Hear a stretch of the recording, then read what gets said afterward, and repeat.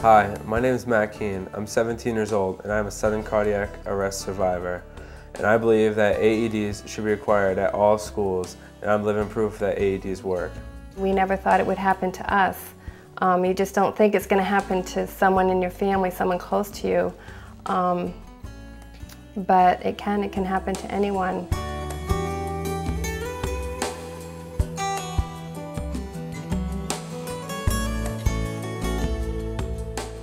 During the event, actually, I had begun CPR and thought that I was doing a pretty good job, but in the middle of it, the AED actually said to me, "Push harder." I did push harder as it instructed, and then it said, "Good compressions." The implementation of the radio system is something that's been in place at KUA for years, and that our emergency plan, as well as the accessibility of all of our tools, was really what saved Matt.